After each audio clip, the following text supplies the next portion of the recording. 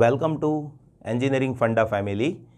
This video is a part of Network Theory lecture series, and in this video I'll be going to explain you two very interesting examples based on equivalent impedance calculation, and that is what we will do it by using Laplace transformation. Now see, in these two examples I'll explain you one very interesting trick by which we can calculate equivalent impedance, right?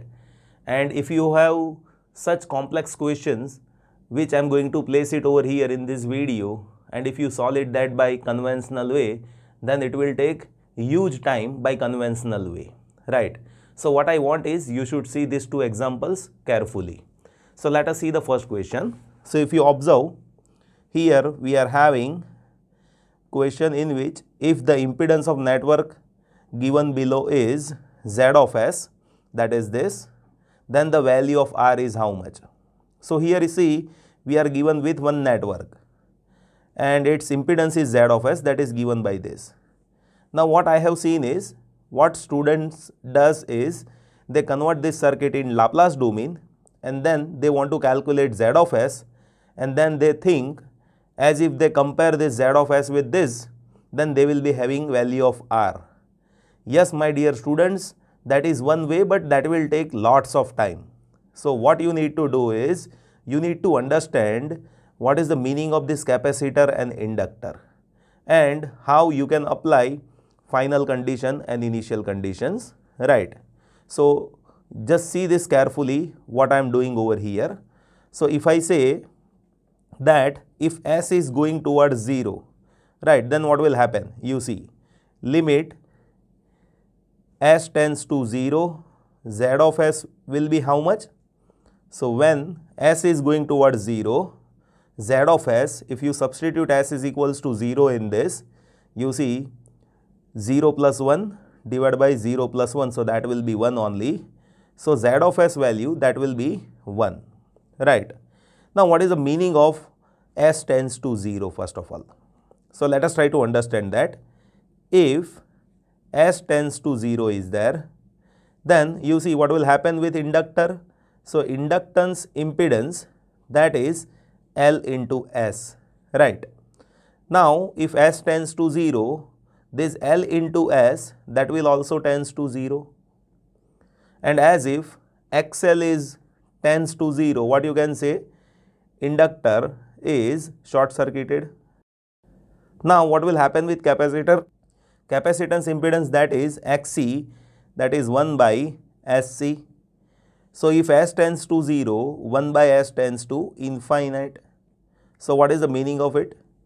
It means here capacitor, that will act as a open circuit. So see, if you consider S tends to 0, we have Z of S, that is 1, in which inductor will be short circuited and capacitor will be open circuited. So in that situation, if you observe this circuit, then you see this inductor, that is short circuited first.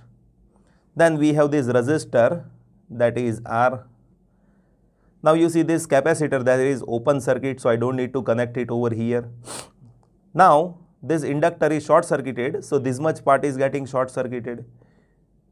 And here I am having Z of S. So I can say Z of S, that is equals to R, and that is 1. So simply that is how we can have the value of unknown resistor, right? Let me give you one more interesting example, so that will resolve your understanding furthermore. So if you observe here in question, if the impedance of network is given below, and that is Z of S, that is given by this equation, and we are dealt with to find the value of R for this network which is having impedance Z of S, that is this.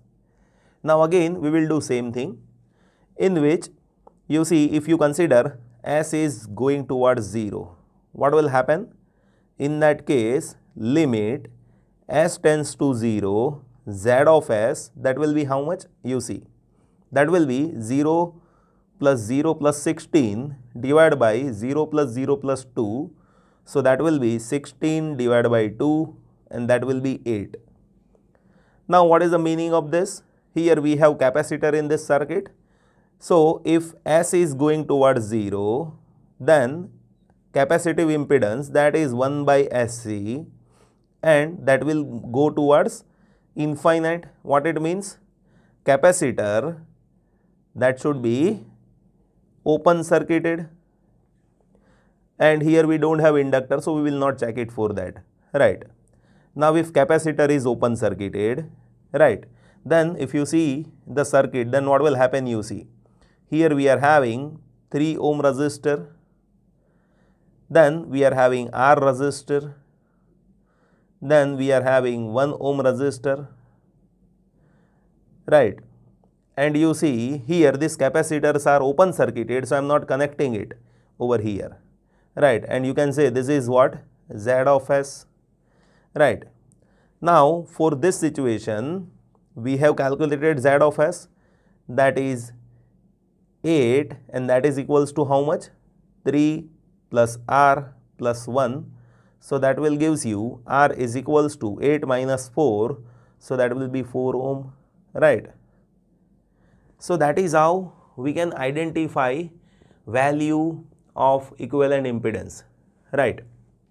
Sometimes what happens, you know, like if you have been given that circuits are having some elements, and in that the element which you want to calculate will get short circuited, right? So in that case, what you will be doing?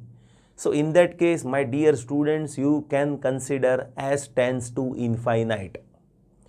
And what will happen in that situation? Just think about this. As if you consider S tends to infinite, in that case, inductor will act as a open circuit and capacitor will act as a short circuit, right? And then you can calculate same thing, right? So what I mean to say is, you just see the question. It is not like every time you just consider S tends to 0, then inductor act as a short circuit, capacitor act as a open circuit. Sometimes what happens, unknown quantity may get cancelled in the circuit. So in that situation, you will have to think in reverse way. In that, now you should calculate Z of S, where S tends to infinite, and now you just see whether unknown quantity is getting eliminated or not. So that is what the concern that you should keep in your mind. I hope you have understood this. See, questions will get repeated, right? But pattern will change. It is not like same question will be coming in your examination. You will have to understand this, right? I hope you have understand this, whatever I have explained in this video, and probably that is helping you to understand how we can solve questions based on equivalent impedance.